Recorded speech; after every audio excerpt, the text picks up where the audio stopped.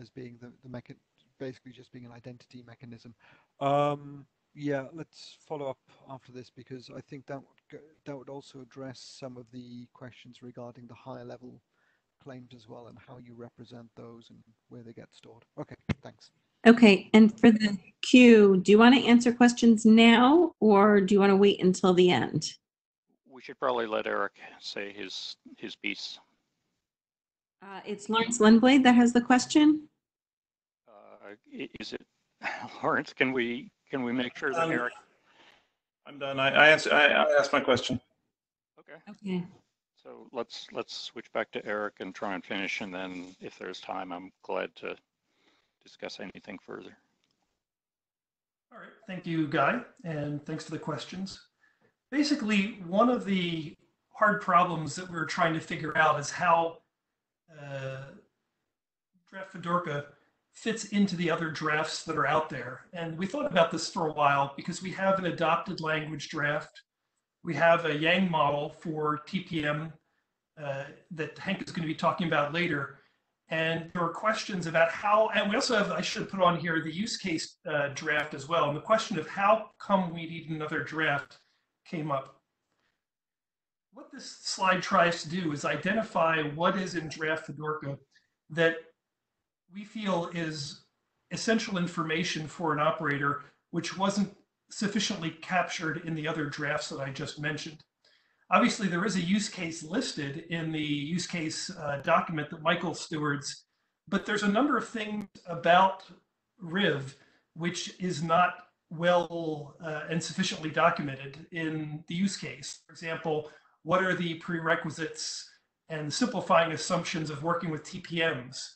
How do you, and what keys exist in a network environment that we have to have pre-established? What kind of information might already be set up in the attester or the relying party, as well as the call flow and how different types of information or evidence might be acquired. All this is legitimate information which bounds the profile for the rest of the network to operate. Now, with these contexts established, we can go ahead and use the Yang model and expect it to operate. So we've defined the operational prerequisites for the Yang model as part of the profile identified here. Additionally, with this baseline profile, there's potential improvements in other drafts, such as the trusted path routing one that I submitted, as well as something draft IXIA that Wei Pan suggested and has been discussing previously as well. And so we were able to break it down into the language document, which is being developed across RATs, which defines the context for this profile. And then the interface specifications are built from there. Now, independent of this, Wei Pan and I and others have been discussing how to streamline the future stuff. But I think at this point, it is essential to go ahead and identify for this use case the operational prerequisites. And this is how we feel this draft relates to the others that are in the discussion. All right, next slide.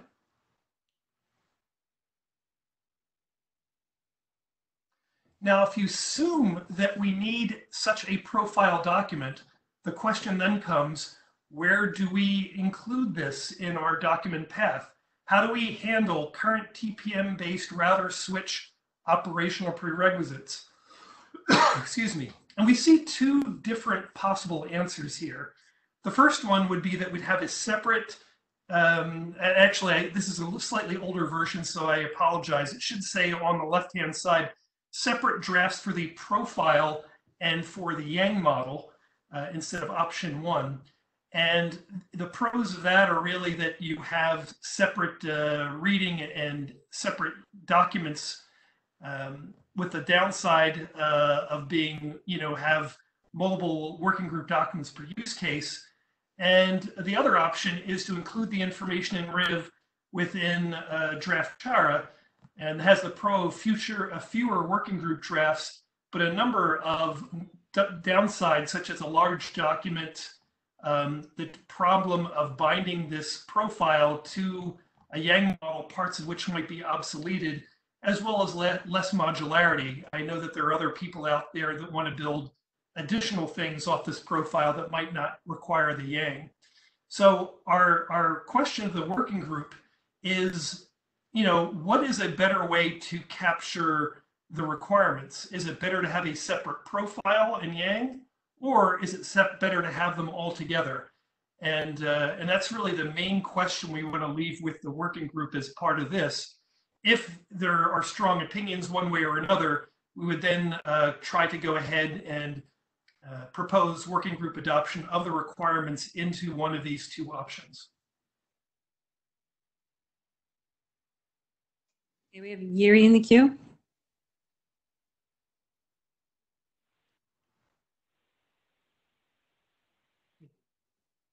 Gary, you have a question? Might be on another mute. No, I got it. Sorry. Hopefully you can hear me. When I see routers, I assume that applies to wireless routers, and just from looking at my employer and from our products, we would prefer to support an EAT model for the same use case, and everything that's listed in this document are things that are believe are testable, even if they're not in exactly the TPM format.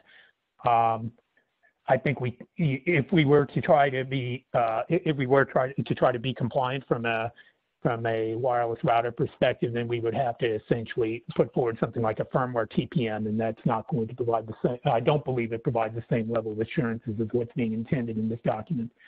So, my question is to the authors: why can't you augment this document with an EAT profile that's suitable for routers and make it applicable to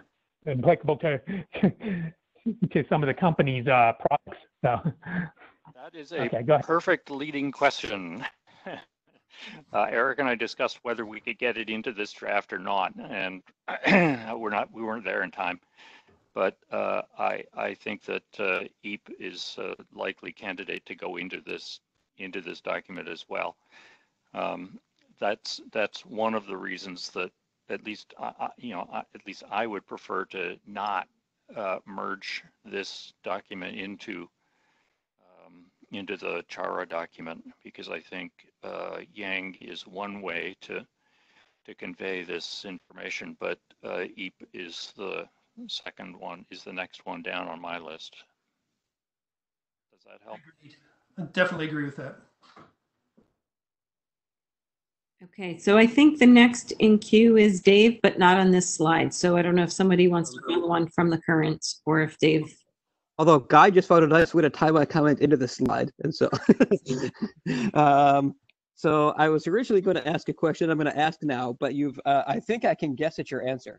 So first I want to say thank you for updating the title, because that was one of my comments before. So thank you for addressing the previous feedback, right? The title of the document now reads, and same on your slide deck, TPM-based network device remote integrity verification, right?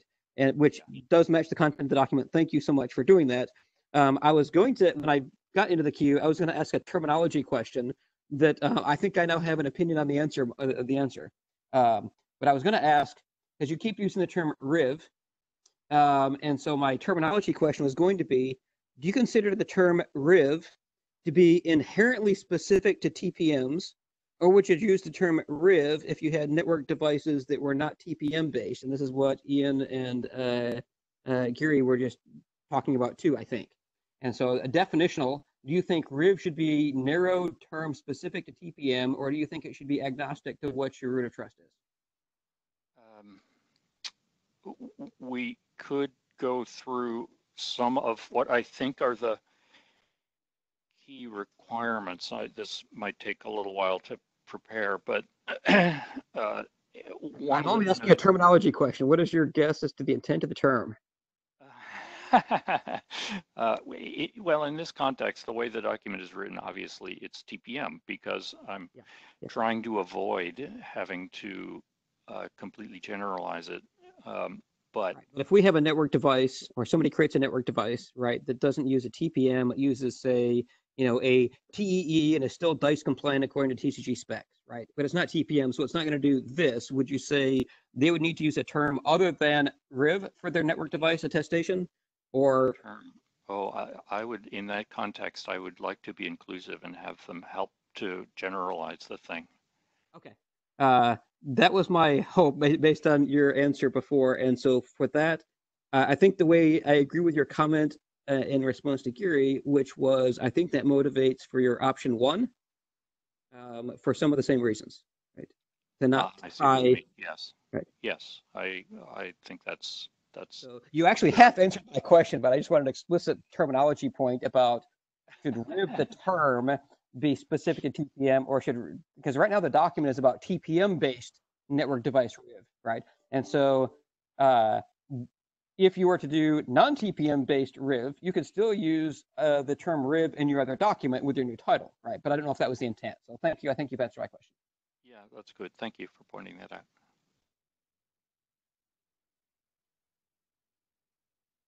This is Ian again. So slight variation on that last question. What makes this router specific versus any device specific? Yeah, it's the answer is quite similar. Yang, to be specific. So if we, a way of looking at the RIV document is that we have specified one root of trust that is the TPM and one interface mechanism which is mediated by Yang. Neither of those are fundamental to the goal of testing the software base on a device. So if I were to include industrial IoT equipment, I think it would be basically the same document, except that instead of Yang, it would use some other protocol that was more familiar to industrial IoT guys. For one other possibility in there too, one of the things that a number of router vendors do is they include a secure key pre-provision as part of the process that uniquely identifies that device. That's not always true with PCs and others, that where you don't uniquely identify a device in the manufacturing process. So there are some simplifying assumptions you can make based on that pre-provisioned key type. Now, in this document, there are some definitions of the key types, and I wouldn't disqualify right now that the ease of provisioning or maintaining the key types could be made easier based on the secure identity of a device embedded as part of manufacturing. Yes. So as I was just going to bring that up because here you are venturing into the provisioning process, which might go quite deeply into the whole supply chain. And I don't know whether you actually want to go down that route. I think looking at this now with the answer that it's router specific because there's Yang, I think if you make that use case clear, I think this is fine. From my point of view. I don't think we're actually defining the provisioning process. What we're defining is the result of the provisioning process. For example, the provisioning process results in these keys existing. So we're not saying how to provision it, but we can suggest after it's provisioned, this is the information. Is that then specific to the use case that this document is targeting? For if I might, for routers, one of the applications is so-called zero-touch provisioning, and it is a lot easier to see how to get zero-touch provisioning to work if the device ships from the factory with identity already programmed into it. So that is, let's say, an assumption, perhaps. Well, which is, I think, explicitly embedded in the RIV proposal as it stands. Again, that's not necessarily fundamental, but making RIV work in a privacy-sensitive application like a PC would require, different stuff, right? It would be worse. It would be harder than simply swapping out Yang if you want to use this stuff in a privacy preserving setting. TPMs obviously can be and are used in that configuration. But as you said, the provisioning mechanism after the thing is shipped gets a little more complicated. Does that help? Max is on the queue. I'm quite happy with that. Yep. Just a comment. I wouldn't call that zero touch. When someone pre-provisioned a key, someone provisioned a key, so there was a touch. And it just happens that from your particular perspective, it was zero touch, but someone else had to do some serious work. And well, yeah, but I think it's considered fair game for the manufacturer to touch the thing, even if it's a zero touch product. oh, is that the definition of touch? Is the manufacturer gets to touch, but the others don't? I mean. It's not that we're preventing anyone from touching. We're trying to avoid requiring them to touch. So the point, the simple idea, forgive me, behind RIV is that we can manufacture a box, drop ship it to a customer, and they can open the box and plug the cable into the wall, and the rest of it just happens. Right? And I think one of the things that has caused a lot of trouble in getting TPM systems to work is in privacy sensitive applications, that's not okay because it wakes up and immediately tells its master who it is and where it is and all kinds of stuff. In router land, that is perfectly acceptable and in fact required, but in PC land, that is not.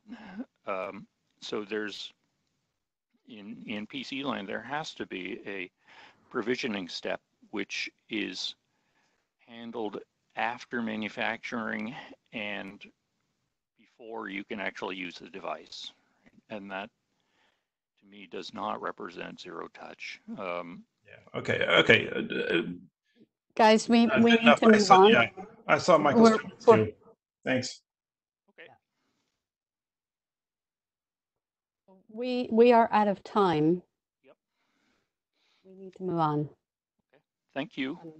Yeah, Kathleen, I guess at some point we didn't have time to ask the question, so. Yeah, so how do we move forward on asking the question as to where we go next with this?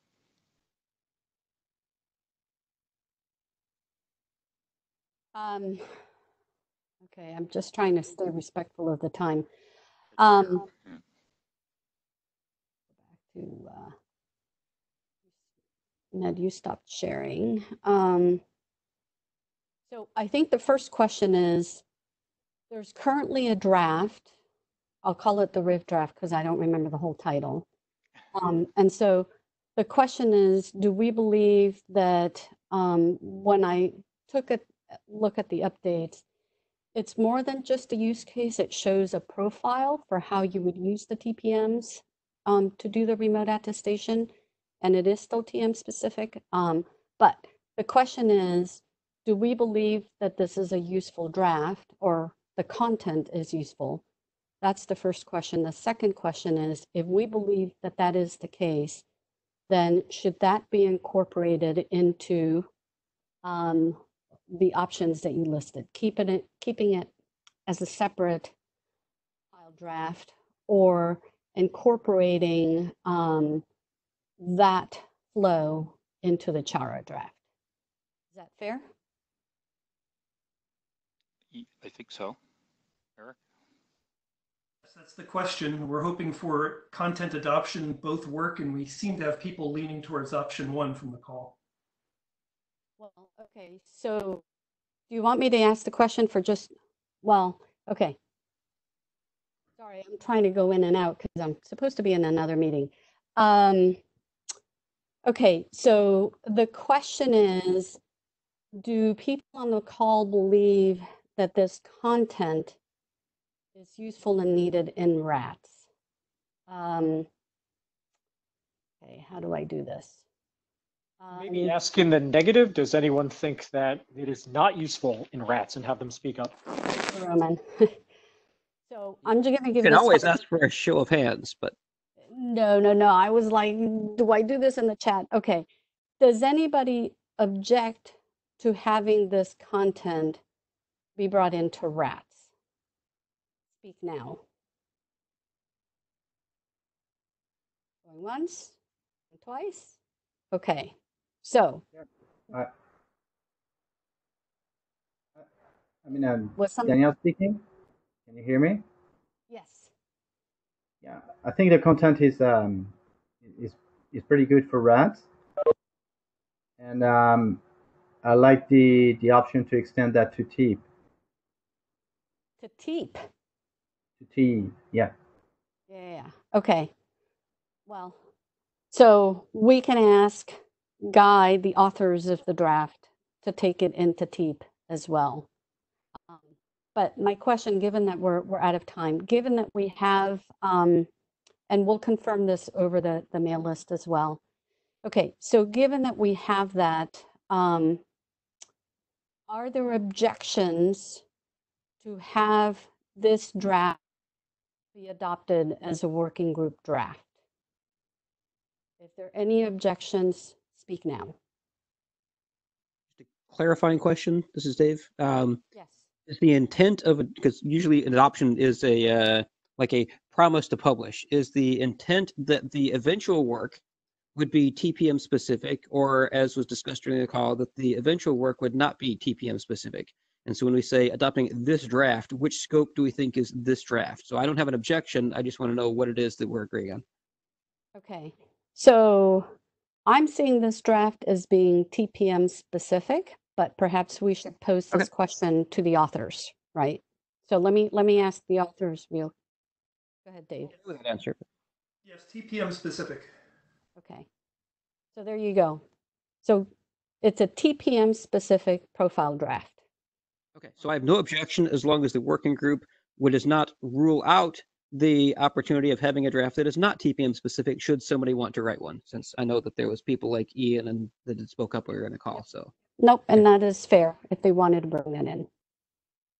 Okay, so going once, going twice. All right, so you guys have your direction. I will confirm this on the email, and if there are no objections, then to the authors, I'll create a repo in the GitHub. Yes? So Nancy, I see Daniel jumping in. I'm not sure whether he's objecting. In the WebEx chat. Daniel, you're on the chat. You're on the queue, sorry. Daniel Miguel. We heard from Daniel a moment ago. Can you hear me? But he, yes. Okay, so I'm not objecting at all. Okay. But even if it's only TPM, but if there is a tip specific thing, I would be happy to contribute to that.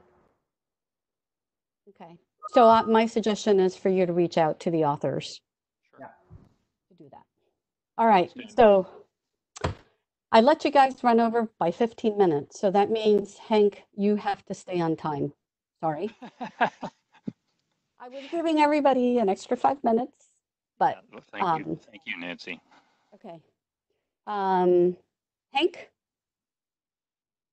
I am not on mute. Am I audible? Yes, you are. Excellent. I have to highlight that I cannot always hear everyone here.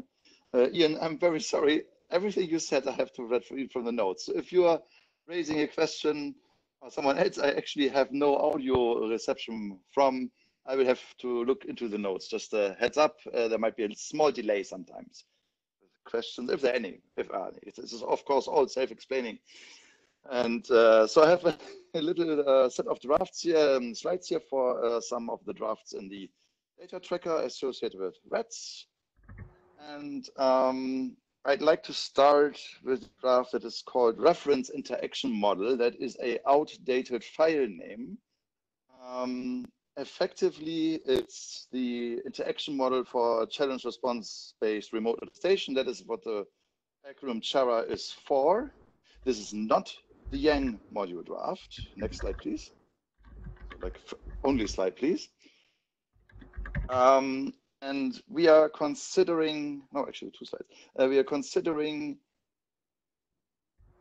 aggregating the interaction models in this draft. At the moment, of course, there's Chara in there. Chara basically, just to give an example, is speaking of in general.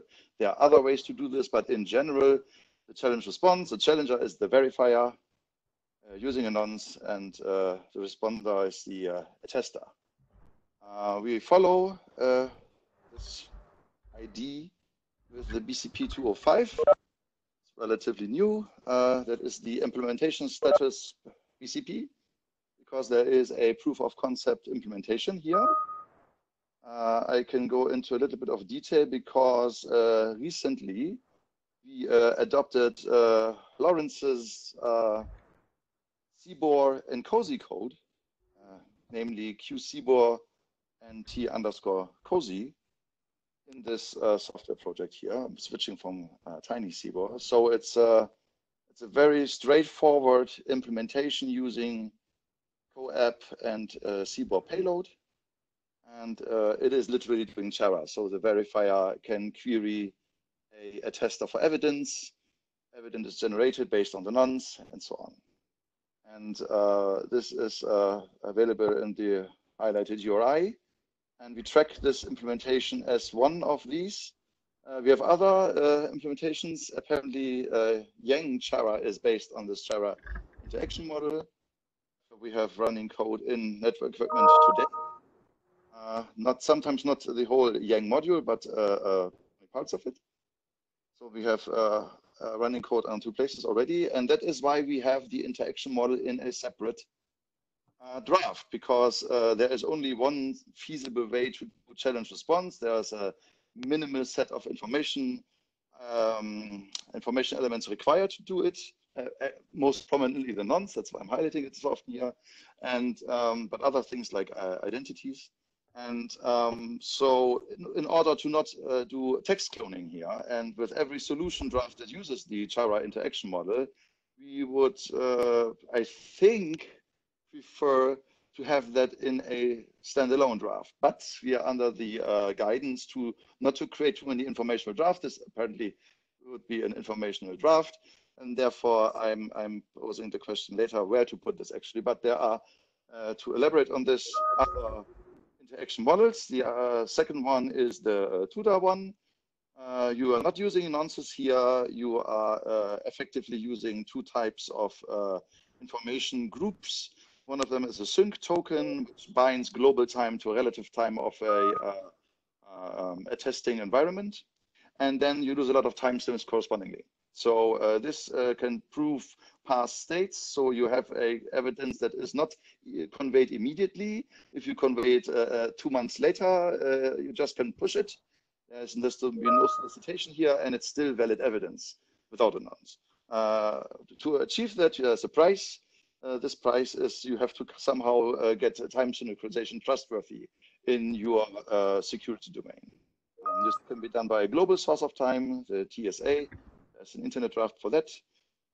That creates the TSP, the timestamp protocol. Trusted timestamp protocol.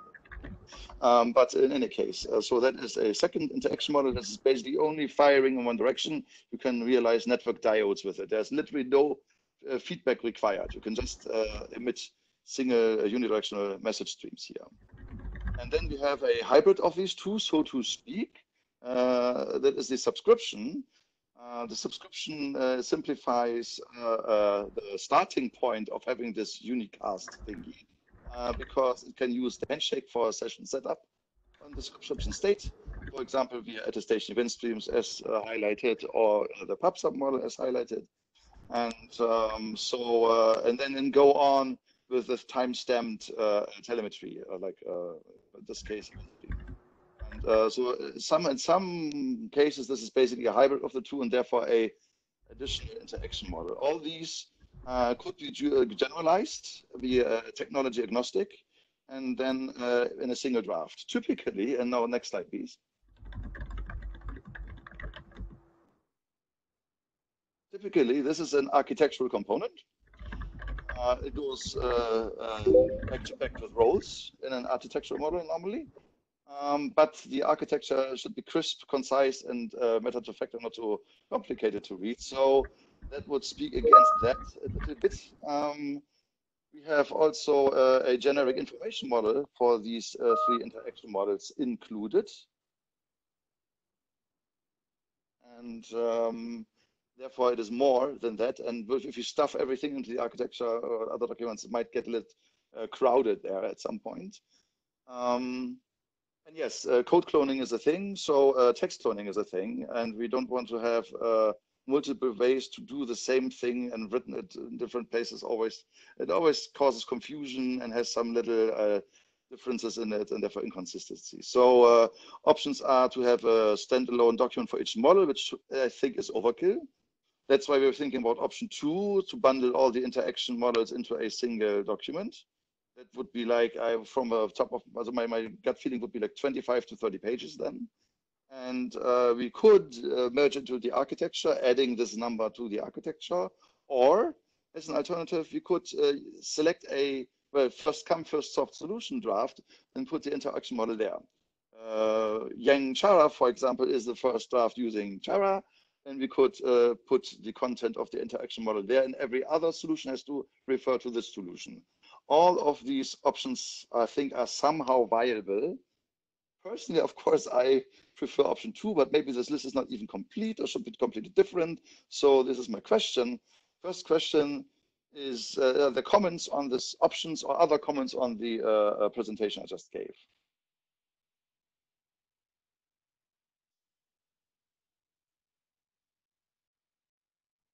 Okay, you have Dave Taylor. Yeah, so I think you're asking the right question here, Hank. I think I might break it into 2 separate questions, only because I might choose a different option for the 2 different questions, depending. Or I might, I don't know if I would. So I think part of the question is, where do interaction models go? And I think the answer is it depends on what the interaction model level of detail is. So for example, when we say the term model, do we mean something that's normative or something that's informative? And do we mean something that is very concrete? And by concrete, I would give an example of the appendices in the TUDA document, right, are concrete, as opposed to models, which somebody that has a different implementation than the different appendices in TUDA would still apply to the model. And so I would ask the question is, where should general discussion of models go? And then where should be the specific stuff go? So for like the stuff that's in the appendices in the TUDA, I would think option 4 might be the best thing for that kind of information. For the general stuff, I think the other options are still valid, and I don't yet have a strong opinion between them, and I'm going to listen to other people's comments. So I see there's 2 people in the queue behind me, so I will cede to Lawrence. Yeah, my question is, I'm not super familiar with the draft yet, but like, well, how would this cover interaction with Android attestation or things that are kind of more EAT-based and even some of the FIDO stuff? I mean, I'm not sure how that fits in here, but I think if it is something that is defining RAT's interaction model, the RAT's interaction model, or something like that, then it needs to cover all of those things. If it's just specific to one solution, then that's okay. Then it's specific to a solution. So the intent is that it is absolutely not specific to the solution, sorry. And I was going to say agnostic. No, it is agnostic. That is the absolute goal. Even the text today uses terms like claims and just like identities, not enforcing encodings or source of these. Just there are some ground rules. So my question back would be, or my recommendation back would be, there's a chart in there, like a diagram that shows the sequence of the interaction model. If the FIDO attestation use case does not work into that, because you are, for example, do not have a certain information element required in one of the interactions, then speak up. We can try to mold it and massage it so it works for all. Or we have to split it even and say that is actually a different model. Okay. It would be very interesting because that is very important for people to understand. Okay. All right. Thank you. Michael, you're in the queue. So I guess I was confused a little bit by the inclusion of Chara, because I guess I thought that was a specific protocol with a specific implementation. I don't think you're aiming to describe specific protocols, or maybe I don't understand what level of call it standardization, you're asking the question about? We are not aiming to specify a protocol here, most certainly, but protocols interact in a certain manner. And again, the challenge response thing is, I hope, very easy to grasp. Challenger provides nonce. Freshness is proven by including that nonce in a cryptographic action and giving back a response in time. So you can see that this response is based on your nonce. Very easy. So this is apparently not protocol specific. It is specific to some protocols that will use this model and would require some other further frosting and information elements to facilitate it. So that is my answer. I hope it suffices. Chara is just as an implementation is tracked here to show that this interaction model works and it provides creates a useful output. But this implementation is, of course, a proof of concept implementation and specific, therefore, and just to show that the model has validity. And you cannot show a model validity with do formal model checking here, but it's a handshake. So how complex is that? So we show in practice that it works. That is the only. So I reason guess why there is an implementation to answer the questions on the screen, I think that 1 is dumb. Don't do that. 2 or 3, number 2 standalone or merged into the architecture ID are both good ideas, and I'm not quite sure which is better. Number 4 is what we would do if someone comes along with an interaction model that we hadn't thought of yet, and then comes along with a new thing. So it could be that that's the right option to go with in the end. And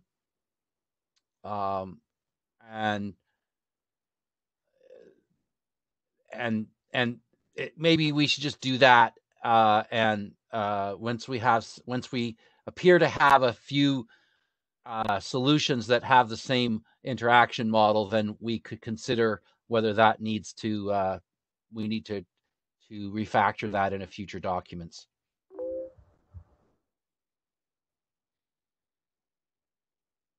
Understood. Yes, Ned is next. Okay, sorry. Yeah, and then and Ned is last on the queue. So the architecture tries to define a set of roles and an architecture for those roles, and it goes to the tries to make a point of saying that the roles are that the deployments can differ broadly, but the canonical roles and relationships are preserved. My question is that does that sort of logic apply to interaction models in that they're sort of meta models or exemplary type expressions that still have to go through a layer of adaptation in order to apply them in sort of a real world deployment or implementation? That's a very good point. Actually, today, the interaction models we are focusing on are conveyance of evidence. But same must be true for attestation results. How do you get the attestation result? Is it streamed to you directionally with subscriptions, or do you query them with challenge response? Same thing, basically. That would not be covered today, and it is a very good issue to raise. And I think, yes, they should be generalized in a way that they're basically, maybe the endorser role is a small exception there, but basically interaction between all of the roles, and not only the standard example we go to here right now that is verify attester. Yeah, good point. Okay, you guys, we need to move on. Is Kathleen back on? Yes, I've just been back on for a couple of minutes. Okay, thanks, because I should get going. Okay, so yes, sorry, thank you. Hank is going to continue now to talk about Chara, I think. Now comes the Yang module. So and as a last option to the last and by Nancy, I will repost this question to the list, of course. I hope Dave and Ned, you will reiterate your replies here in the list again. Then we have this conversation captured and accessible to most. Having said that, now the Yang module apparently uses Chara. So first slide, please.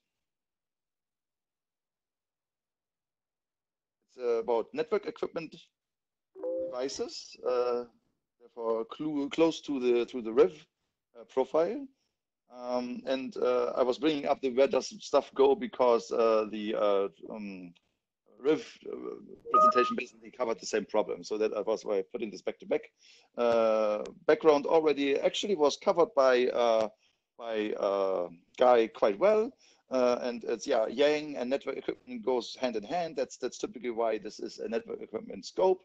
It is not exclusively, so you can run a Yang server on your cell phone if you want. So typically you cannot find them there. That is the problem, so to speak. That is why the scope is limited by use of Yang to mostly, I would say, network equipment.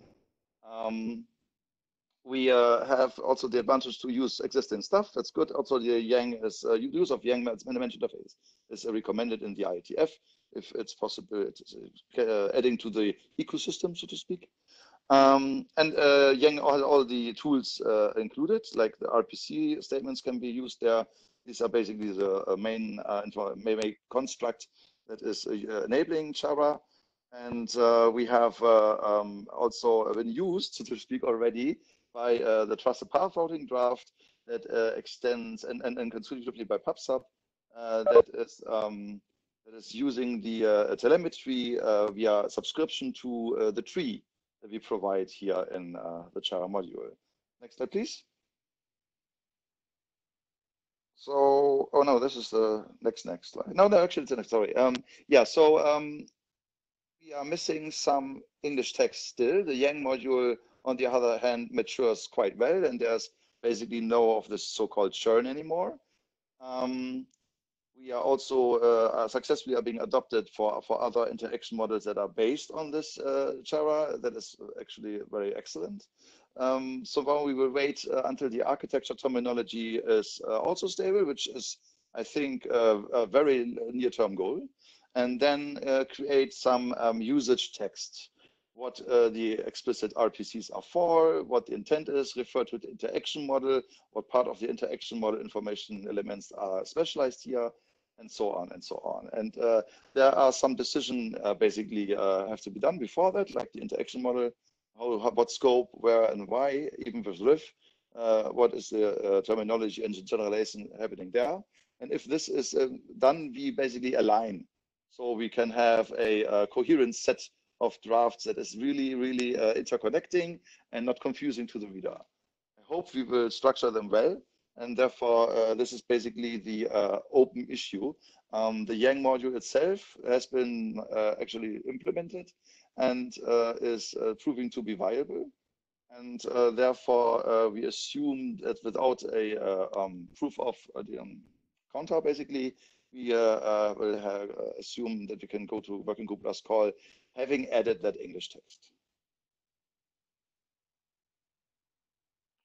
Are there comments on this, doubts or recommendation or queue? I don't see the queue right now.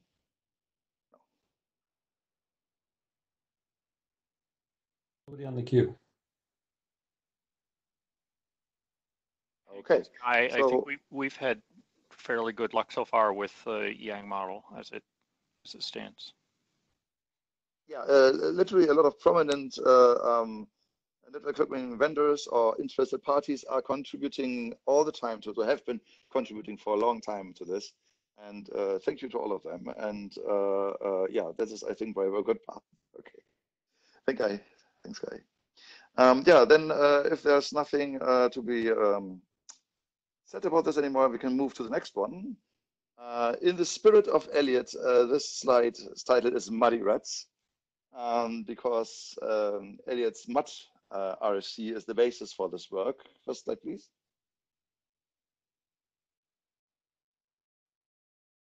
This draft basically is about the enablement or the enabling of discovering of all the resources a rat's role is depending on.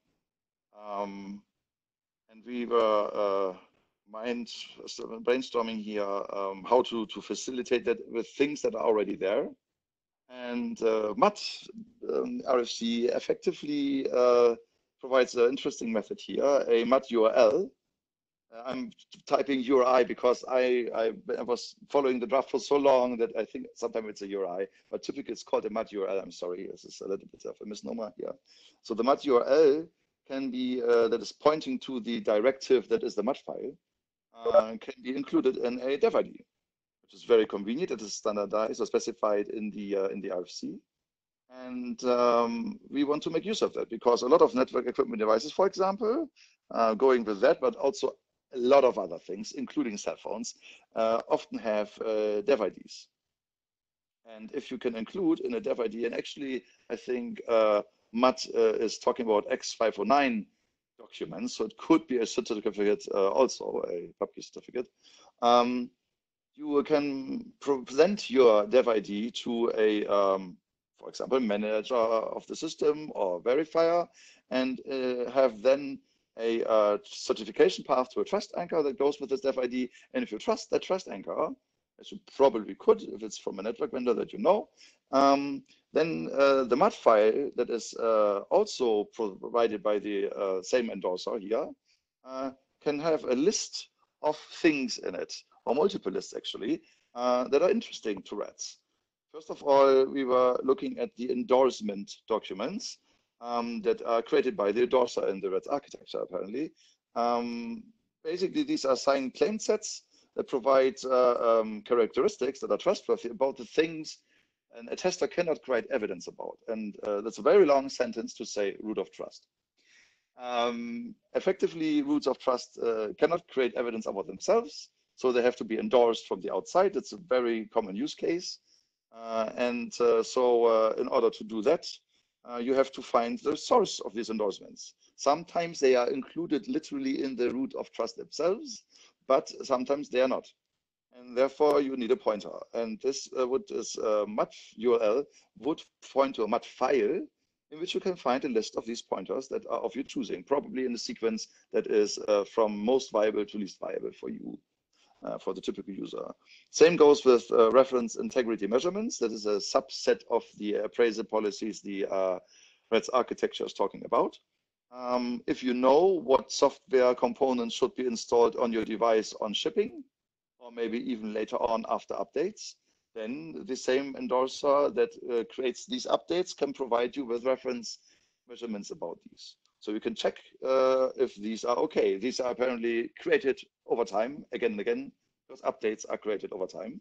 And therefore, you have to find new ones, again, via the MUD file provided by the endorser. An example given a supply chain entity. And at the very end, we could even go so far and to provide verifier services, like I'm calling here remote appraisal services here, that are hosted by the endorser or by another supply chain entity or the distributor or the end seller or something like that. This is a little bit more complicated because if it's the end seller, then it would not be the original dev ID, but an LDEV ID created by that entity also can include a MUD URL. So it would be possible to take that also into account. This seemed quite forward and easy, and therefore we wrote that. Thanks to Elliot here, because he wrote the initial MUD file. Without that, I wouldn't really know how to use that in the very kickstarting moment here. So he is aware of this document and the actual activities. And yeah, let's try this out. In the last 2 days, I already got emails about this, and we have a few more sets of interesting things here next to these three, but we will start with 3 and add further vital information that are interesting and in play if there's consensus. And we hope that this will be an interesting draft for most of you. Okay, so we have Ned Smith in the queue, and so Ned, go ahead, please. Yeah, so it seems to me like this is a file, and so I think there's sort of chicken and egg kind of question that I have, which is this, do you need a service that points you to the MUD file, in which case you then pointed out either some actual documents or you're pointed to another service, which in this case is an appraisal service, as the verifier. I'm curious to know who hosts the MUD file in terms of our canonical architecture, and that's question 1. And question 2 is, wouldn't it make more sense for RATS to be focusing on, in terms of discovery, would it make sense to have a discovery capability that goes along the lines of, if you're an endorser, then use this discovery mechanism to identify the endorser, those providing endorsement services, and can then host, for example, endorsement documents or reference integrity measurements, which I think are also endorsement documents as well. And then that seems more appropriate. Then you could also talk about appraisal services as, let me discover those verifiers that are providing verifier services, or let me discover other entities that are providing whatever service is needed to make the architecture, to discover who's providing what service in this architecture. I'm a little confused by this idea of it being a file. Yeah, it is. So first, there are multiple questions in here, of course. So I will take the middle one first. So yeah, it's a file, yes. And the file is not the thing itself, it's a list of referrals. You have to retrieve the file, then select an appropriate URL from there and get the actual file from that resource. That's the basic idea. We have to do some frosting here. Probably we need some content type and encoding information that goes next to it so that you can make an informed decision. Because you probably don't want to have the XML reference measurement. That might be a little bit big and such. So there's that. Then the MUD file itself has to be maintained. Most likely, you can have also with partners or contractors or other entities you cooperate with, but the entity in charge is the signer of the dev ID. Because that entity put the URL in there. It could outsource that, of course, so it doesn't necessarily have to be, but that is on the authority of the signer. So the signer points to something, and maybe it's a service hosted by the signer entity or another entity that is in charge. And then this is not supposed to be the one solution that beats them all. It is just a super simple, lightweight MUD solution. So if you have nothing, if you don't have a global discovery service, which is hard and very costly, you can have this. So discovery services also, there are a lot of them. Local discovery services, trampolining, staggering, or they're called home features in multiple flavors.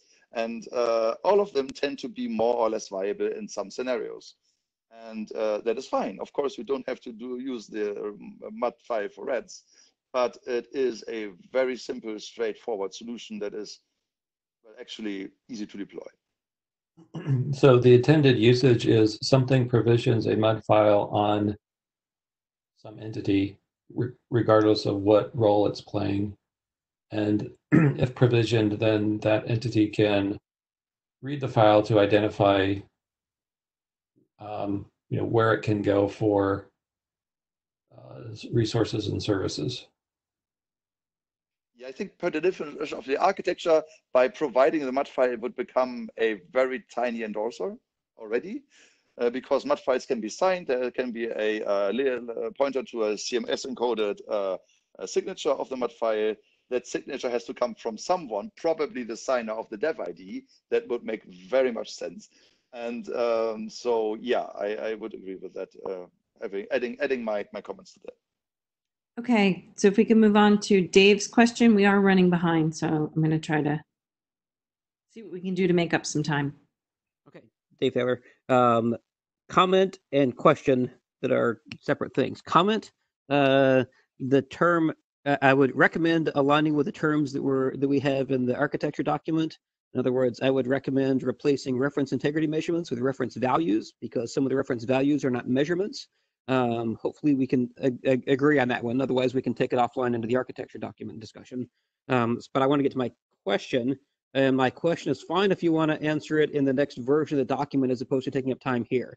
The question is, I know that this is draft 00. The security consideration section is largely vacant right now. Yes. And so I think the key question here, by the way, I think that this notion of using the MUD file to get information like this is useful. So thank you for starting on this. But the question is, how do you know that you're getting the correct MUD file from the correct location with the correct content, right? Because that's where your security comes down to, especially since like the bottom point on here is about how you might learn a verifier service, right? If you can replace that with an attacker's version of a verifier service, then you can do all kinds of nasty things, right? And so it's really, how do I know that I'm getting the correct MUD file from the correct place? And that one requires more discussion. And so please, let's put that into your next version of the document and to answer it there. So I think that's the key question. Very well noted. You're absolutely right. It is now on the list. It actually mostly is on the list, but you phrased it very concisely. Okay. If that was the end of the queue, moving on to measurements. Sorry. So working on the MUD rats file, rats MUD file. That's a correct way. We always anticipated or planned to do reference integrity measurements, or effectively they are they're reference values for software components or parts of the software components. And we want to do this with CoSWIT, which was is being finished in so RFC soon. We go to we are working last call in SECM right now, and I think on Friday there's the next SECM meeting. Sorry, I just meant that Lawrence's comment. So we add to that. CoSWIT is literally littered with extension points on purpose. Because we anticipated RIM work on this. Back in the days, it was called RIM. I assume this, in this context, this acronym is fine, but we will revisit the reference value question here as well. First slide, please. So what we do here is we take the original data definition of CoSWIT and use certain extension points to add, for the moment in this draft, two schemes, so to speak, how to model reference integrity measurements. I'm just keeping with this term in this scope of the presentations right now. Sorry, Dave. So one of them is HIRS, I think, which is done by NSA. And DoD. So there is ongoing, the link is here, there's an ongoing software development that is based on a TCG specification. Also highlighted here, the public version is, I think, available still. And there will be a published draft very soon, published document very soon. This is basically adding certain elements to evidence, and then have the exact counterparts and identification of counterpart in this RIM format, so that you can match them easily and find them easily. And there is it's basically metadata for the reference values that you require. That is well thought out. It is more about the runtime and startup, as you can see. Runtime is a tad bit more difficult than startup. Most of the items in the list today are about startup, but I would recommend to read the corresponding TCG specification for the moment. We will draw in more expositional text soon. Then we were very happy to have Patrick with us as a co-author. He provided a very small and light-weighted scheme for RPM versions coming from Red Hat. Basically practically using in other distributions and mappable to other packaging formats as well. And while we I was writing these slides, there was another request to add another scheme for the layered attestation. It is done in the how it's described in the REDS architecture recently.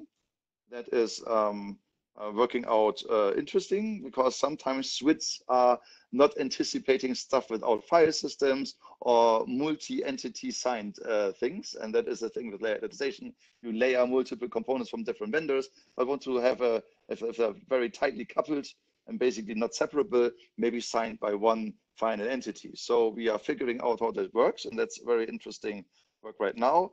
And adding to that, while I was preparing this presentation here, there is a fourth interested party now incoming, providing us with how Linux-based systems and firmware-based systems would work in the realm of network equipment. And that is also very welcome. So expect way more content soon. This is a 0.0 draft. And please try to look at it. The CDDL is complete, but the description of the CDDL is still lacking. Again, this is a 0.0 to find people who are interested, and that works very well right now. Looking at the queue and Lawrence's comment. I see, so that's a comment. So there's no queue. Are there any questions live? Otherwise, this is just a report. And my recommendation is, if you're interested in doing the whole circle here, this is an interesting document to maybe latch on. CoSWIT will also be, or is effectively also used in the NIST effort that is SCAP, the Security Content Automation Protocol version 2.0. It's replacing the CPE concept there. Okay, moving on to endorsement EAT. Yeah, this is basically self-explaining. Again, MUD file points to endorsements. We need some endorsements to find out how this works that are not located in the root of trust itself. So we are basically stealing from other specifications claims that are interesting, we think, to describe the things that cannot create evidence by their own. Today, these endorsements are provided by the endorsers of the root of trusts. I could highlight that there are only, I think, 6 of these new claims that we define for the endorsement flavor of EAT, which are basically a more loose definition of the OEM ID in EAT, which we call a component manufacturer. A OEM ID has a very well-known and relatively conflict-free definition because you're using subsections of the hardware identifiers. This here is, to be honest, a text string, but it is used in 2 different solutions, basically. And therefore, we thought maybe a lightweight component manufacturer identifier is also okay. Same goes with version and model. These are typically used to identify a hardware component uniquely. And then we have some characteristics already included, like is the root of trust actually mutable or not mutable? Probably an attesting environment also can be quite mutable if it's in a TEE. So is it field upgradable or not? How is the secret created that then is stored in the testing environment to sign evidence, for example? So sometimes you have hardware like puffs that fall into place when being used, or you have a random generator, number generator that has high entropy and therefore can generate a secret that you actually never see, can only operate on in the testing environment itself, or is it imprinted from the outside? So this is an origination claim. Where does the secret effectively come from? And who knows it, therefore? And in the end, we have a common criteria. Sometimes things are already certified, and you probably want to know which specific criteria document includes that certification. So you can look it up and check that. So these are first candidates. I think most likely more. These are already relatively well defined and would be another set of EAT claims that would go into the endorsement flavor for EAT. Having said that, it's not on the slide here. I assume, and I think Lawrence is inclined to agree, that we will have to put specific claims into EATs that specializes them, like an evidence EAT, an endorsement EAT, or an attestation result EAT, for example. But Lawrence might have a comment on that. So basically, I'm addressing him here while doing the presentation. So we can better understand what the purpose of the EAT is, not having to skim through all the claims, find a unique one for say, endorsement here, and then, oh, I know, finally, this is an endorsement. And maybe then it's again not, I don't know. Maybe you can reuse this claim later on. So that is my report on this 0.0 draft. It is well, only an incubator. And Lawrence, thank you to Q. I think Ned's first. Yeah.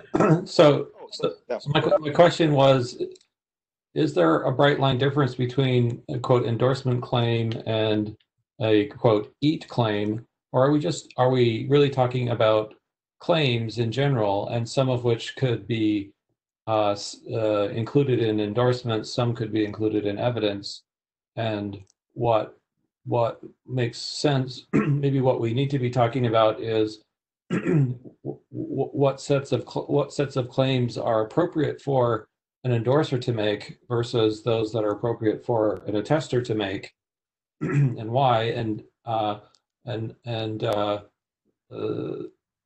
Next, that's sort of question one, which is maybe a little bit rhetorical. Question two is around whether or not there's a difference between a claim included in, say, a COSWID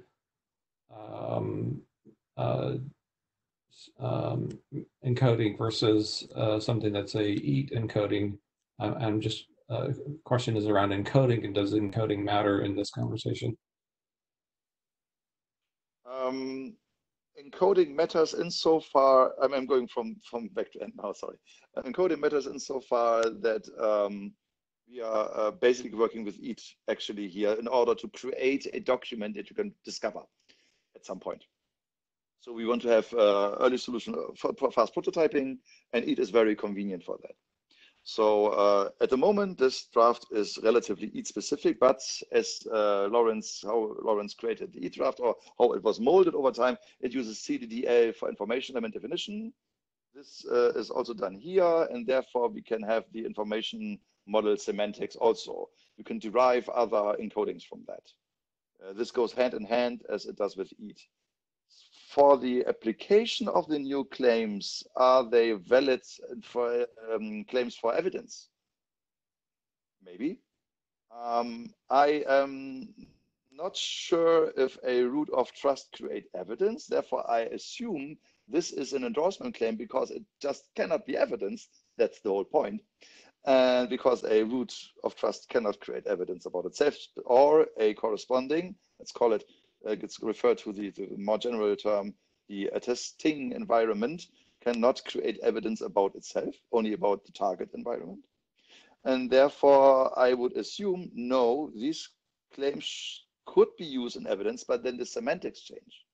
And then I think they're not the same claims anymore, because it is literally about these things. I think that there are corner cases where, for example, an attesting environment could observe a target environment where, for example, a debug state is a full permanent disable state and report that as evidence. It's also reasonable that a endorser could say, I manufactured this device with a full permanent debug disable property, and so regardless of whether you're a root of trust or some layer somewhere else or some other component, their debug feature is disabled. Both, there's an argument for saying both are meaningful. Oh yeah, okay. That is a very good point. I was only talking about the applicability of these claims and evidence. Yes, I think some of the evidence are applicable here, because you basically are providing evidence that's vouched from the outside for the attesting environment, so, or about the attesting environment, and therefore, yes, I think evidence claim could become endorsement claims. In this direction, that would work, I assume. So I think it is hard to draw a bright line between endorsement claims and evidence claims. And even further, what shows up in attestation results, which could be a merger of the endorsement claims and evidence claims. My only real comment here is I think there's a fair bit of work to do to sort of figure out the model here and how these fit together, and I'm not sure we can draw a bright line here. So this seems like a good start, but I feel like there's some work to do here. then I wanted to just on the comment on COSWID. My sense is that COSWID is going to be sort of a subclaim in EAT. So, I mean, you know, Hank has proposed that, and I think that's generally a good idea. So that was an answer to Ned's second question. Thank you.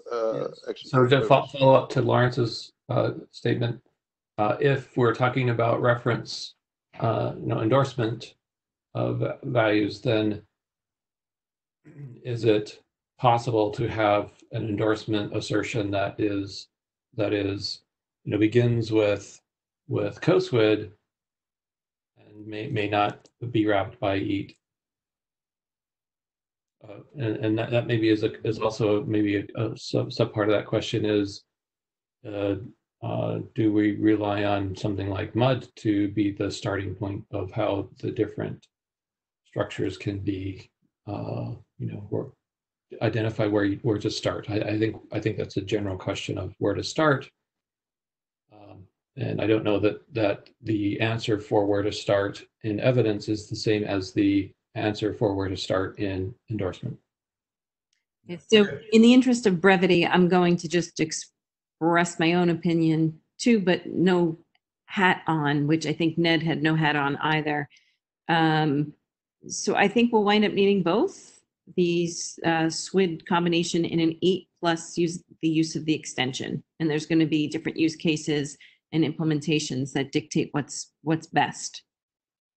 And I think next in queue is Jiri. Hi, hopefully you can hear me. I guess the way I understood endorsements from the architecture document, and I'm going to admit that I may misunderstand it, I would have thought at least there would be certain manufacturers who are already able to support endorsements via 509 chains. And if that's the case, I don't even think you would need an EAT to convey that. I think you can just take COSE as is with the standards track 509 extension specification in progress, and just use that as is. If that's the case, well, actually, I should ask the author, Hank, do you agree? And if not, what would be the advantages of conveying just a 509 chain in an EAT format versus just as a COSE?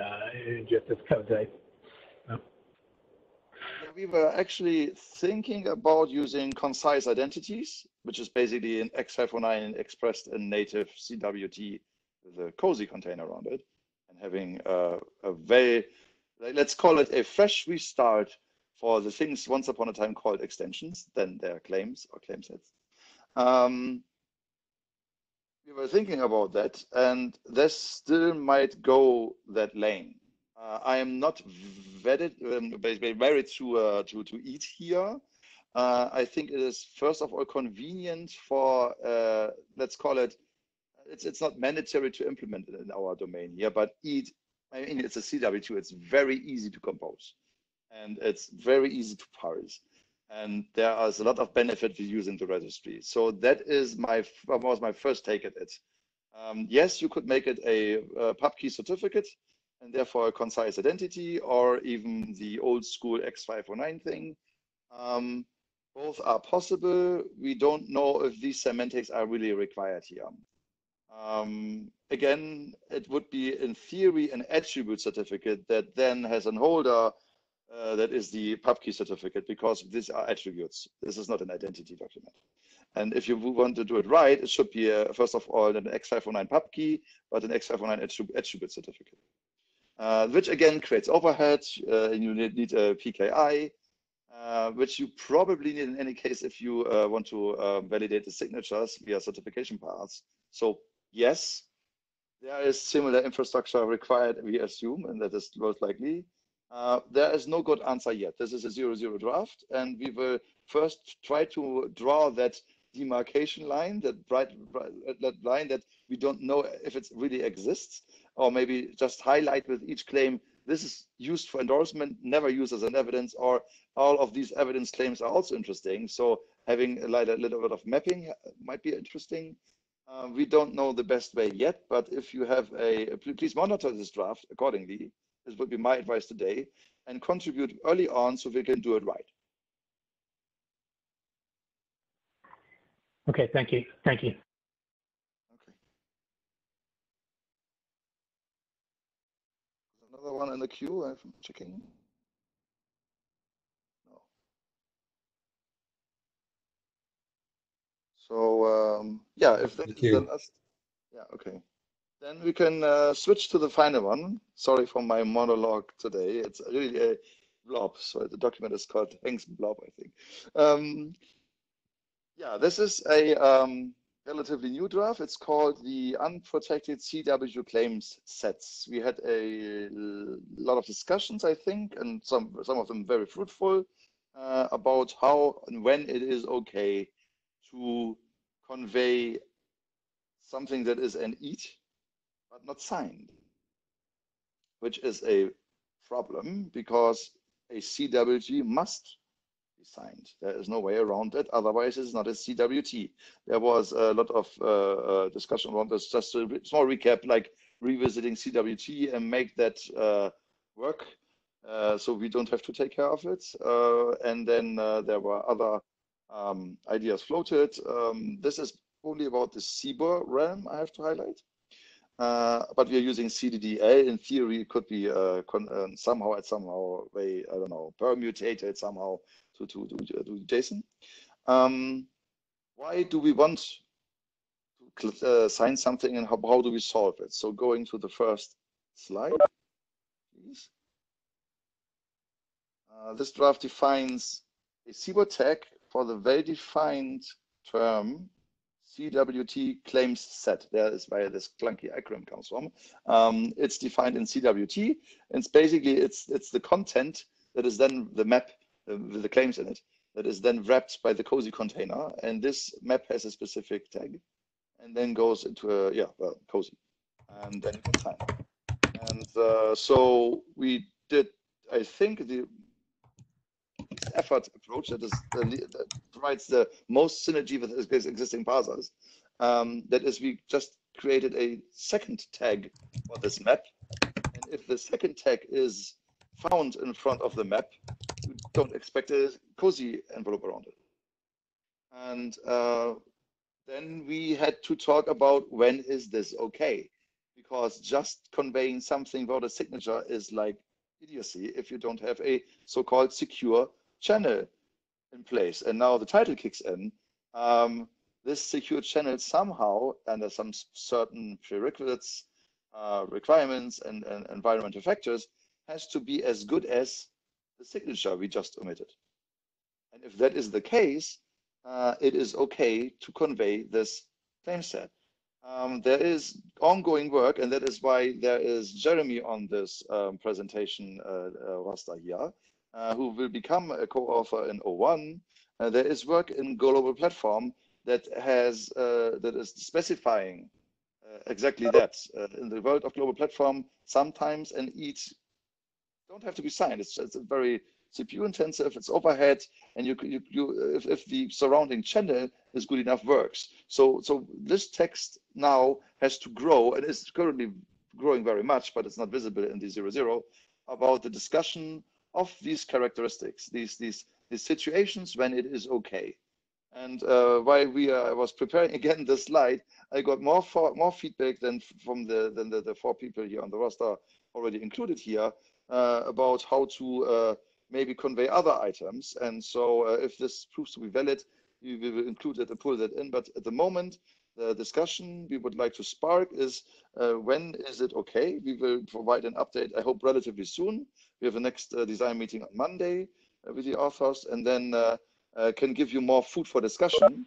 But I think this was deemed to be necessary. It's basically a reach out to Global Platform to address their corner case. Now, maybe it's not even a corner case, maybe it's a prominent case actually, but that was prohibited to be addressed here in IETF right now because CWT had to or must be signed, and therefore there was no way forward. And yeah, basically this is more on the report edge and why we do this. And please monitor the discussion about secure channel, basically the improvement of text about secure channel in the corresponding draft. And Q. Yeah, so is the scope of this really is it narrowly scoped to address the global platform usage scenarios where some use case involves a secure channel, or is it more broadly scoped to identify all the places where an unsigned set of claims, for example, the reason for UCCS, might fit in any kind of conveyance, whether it's a certificate or a signed EAT or a signed COSWID or a signed something else? What would you say is the scope of this, the intended scope of this? The scope is intended to address all conveyance methods, even secured bus locally, not even using Internet protocol. That would be a secure channel by definition, we assume, if there are correct endorsements in place that say, yeah, this is the case, for example. Or you can create evidence beforehand and then start something. Or if TLS is set up appropriately, even do if some authentication has taken place and therefore some security guarantees can be appraised, that might also be already starting to allow for your UCCS. So yes, quick answer, our current thinking is we assume the secure channel to be manifold. Okay. And to cover a lot of this discussion here. So second vector for scoping is it specific to UCCS, which is an unsigned, token, or does it also include unsigned COSWID and unsigned, something else, whatever is, whatever other thing we determine is appropriate, structure for capturing claims. There can be an unsigned version of whatever that is, and are those other things considered in scope for this draft as well? Well, unsigned COSWIDs are already allowed because COSWIDs can have different natures. For example, they can be evidence, literally defined by ISO that way. And therefore, if you are creating as an attesting environment this COSWID as a report about like claims, a very, very specific claim as Lawrence highlighted, about software components, then it is enough to sign the EAT, and you don't have to also sign the COSWID. It's just redundant signing if you have the same signer. There might be use to having a separate signature, of course, but it is not required, and COSWID allows for unsigned COSWID. So, sorry, the rest, the other question was? It was just scoping in terms of whatever this group determines is a reasonable way to express claims. There can be an unsigned representation of that. And so it sounded like I think your answer was, yeah, it includes pretty much anything that this group determines as a way to express a claim. Yeah, the things that are going into UCCS are using the same registry as EAT. I think that speaks for itself somehow. Right. And even though the title is UCCS, it also extends to COSWID? No, COSWID has a separate definition of being unsigned. It's also not an EAT. Or a signed TWT for that matter. So yeah, it's a little bit different. It uses a very similar structure, which is not surprising because it's using maps in CBOR. And so in terms of the motivation for doing this, which is the use cases, usage scenarios, where there is the need for some unsigned something or other because some other layer is signing it. It seems like that's sort of a rather broad topic, and if the goal of this is to capture how to address that, then it seems like it would be appropriate to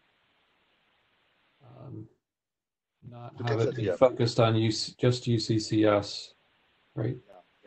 That is true. There is, for example, a topic we are discussing currently that is the meaning of signature. So what does it mean if 3 UCCSs are nested in an EAT and then it's signed? Does this signature imply meaning to the UCSS, or do they have to bring their own meaning in form of claims? Why do we trust the unsigned portion? Is it from a part of the device, or what does all this mean?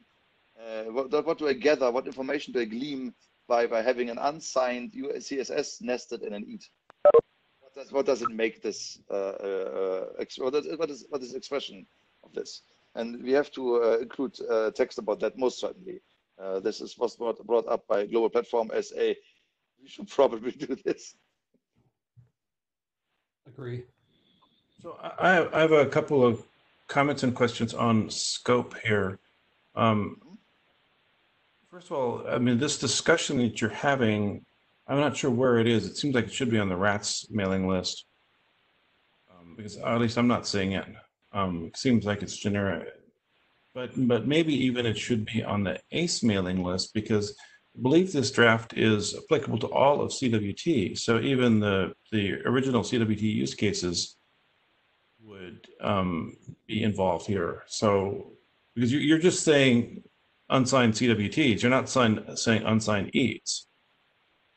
So this would apply to any use of CWT, right? And let's say we come up with another use of CWT called drink, or we have another use of CWT for replacing X509 circuits or something like that. This draft would apply to CWT no matter what the context is, which doesn't that push it over to the ACE working group? Yeah, excellent point. So you're absolutely right. The 0.0 draft is EAT agnostic. It is CWT specific. I think that's the right thing to do, but yeah, and we are just testing if we can keep that up. If we are going into the semantic of nested EATs, of evidence, and how this works together, how we can describe the usage. So we will most certainly try, and we will have the discussion open, of course. We want to have a good basis for the discussion, to have all the stubs in, and not to I don't know, meandering around on only a very specific subset. So we will really try to do the 0.1 fast, and that's our target. And then we will find out if we can keep it EAT agnostic. If we can do that, then yes, there is a possibility this will go to ACE. So the confusion Jim has an opinion about this. Sorry. Then there's if you're putting unsigned UCCSs inside CWTs or nesting them, it sounds like sounds almost like a submodule in EAT. Yes. You have this nested claim sets, the submodules, yes? Yeah, so I think that discussion should be in the EAT RATS context, and I'm sure where you're having it, but I think it needs to come up to the RATS context so that folks that are looking at EAT submodules can see it too. Mm-hmm. My assumption is that we need claims that annotate this, a few maybe, probably residing in the statement or so the map itself being EAT or UCCS, but we don't know yet. Also, I most certainly don't know yet. We have assumptions. That's all. And yeah, I think in order to find out if this is ACE material, we have to put all the stuff in that might also be a little bit RATS agnostic, and then massage maybe the RATS out of the content to make it ACE. If that is possible, it could go to ACE and be more generic. And then the definition EAT would even make more sense, because it's not a RATS document anymore. Can you answer the comment or about where this discussion is happening and how we can get the EAT folks involved in the discussion? The discussion is basically author discussion at the moment, because we want to provide you with the best starting point. We had this draft created to kickstart the discussion with Global Platform, and now as we consolidated that, I think we should go with online discussion very, very soon. Maybe not necessarily starting with ACE, but considering the ACE lane later on. And we have to have the options for secure channels a little more with a little more meat on the bones. So there's not really much meat on that domain at the moment. So we want to provide at least 4 usage scenarios, which we're currently working on. This should be finished in 1 or 2 weeks. We will submit these 1.0, and then we can have a full-fledged discussion on this, if that is okay with you. Going on with the sausage making text right now is probably not very useful. We have to bring it into a readable order now. That has not happened yet. Okay. Is it good enough for you? Yeah. Okay. So Ned, again, I think the conversation needs to be held more broadly, and I think there's a big difference between what your slides say, providing a high level of assurance versus what the intended goal of the RATS roles architecture, which is to describe who is saying what assertions are being claimed by the entity that is asserting them, and the notion of a digital signature around claims. I think the intent of the architecture is that it's trying to capture this notion of this entity, this role/entity is making these assertions, which is different from there is a key that is providing some level of integrity protection. Those are different things, and that needs to really be teased out in this. I think it's gonna go the wrong direction if it tries to equate the two. Absolutely agree. We are trying to let's call it usage scenarios where this is okay, where the secure channel is as good as the signature. They might be vastly different. We assume that there is more than we know, and we want to just have a polished set of starting points, and then we can add to that everything that is viable and accepted by this group, most certainly. And we will not just equate these conditions. There might be very different ways to come to the conclusion, yes, it is as good as. I mean, another path here might just be to define UCCS as basically just define the tag, not try to discuss all of the security stuff and have a very big, ugly security consideration section that says, if you use this without security, you're dumb or something, or be sure you use security with this. Because the security might be very context specific to, a lot of different contexts, and it might be impossible to cover in one draft. One working group even. We might not be able to be exhaustive, but this is basically was the main discussion that we had before moving on with this. How much do we have to talk about the secure channel? And at least the 4 individuals that are the authors agree a lot. It is really important to provide guidance here, because otherwise it's very unresponsible to let UCCS go wild. I mean, apparently it's dumb. Sorry, just to do it, and I don't know, TCP. Apparently, maybe even with HTTPS, it's probably never okay. Just doing it. So there has to be the right set of prerequisites, and I think it is vital to highlight that you cannot use this just at your leisure. It is obvious to most, but to some it might not, and therefore we need more expositional text on this, and there has to be security considerations. Otherwise, this could be dangerous.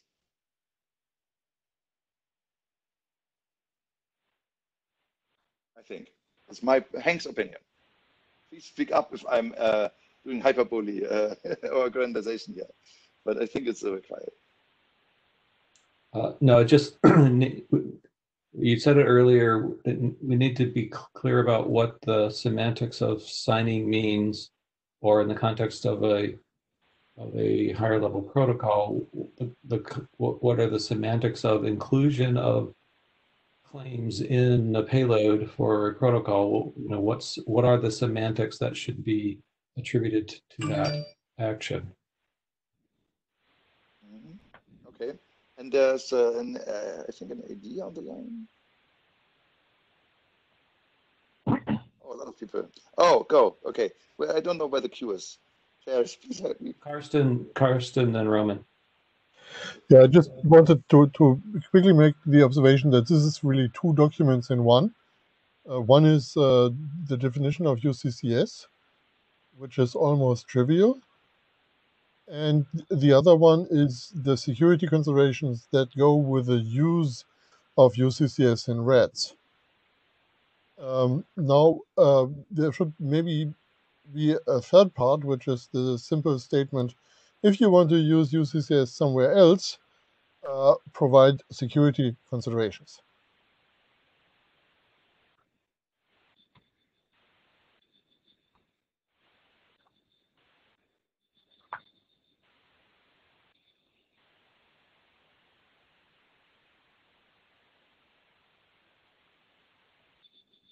Okay, Lawrence seems to agree. And, Wants to respond to Karsten's comment. I think it's a comment to the comment. Okay, Lawrence, you're on. Otherwise, Roman. I just was agreeing. That's all. Okay. I think. +1. Okay, Roman. Yeah, I mean, my comment on something like this would be, in addition to security considerations, I would be interested in seeing strong normative language and an applicability statement about where this could and could not be used. Yeah, having the anti-statement like in scope and most certainly out of scope is a very good directive. Yeah.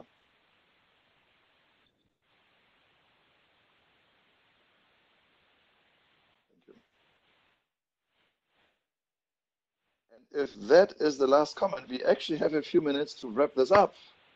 For Ned, I think the last chair on the call.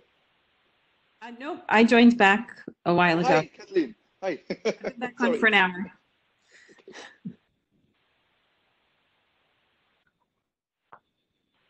So, yep, so if that's it, I don't have any closing comments. Do our ADs or Ned have any?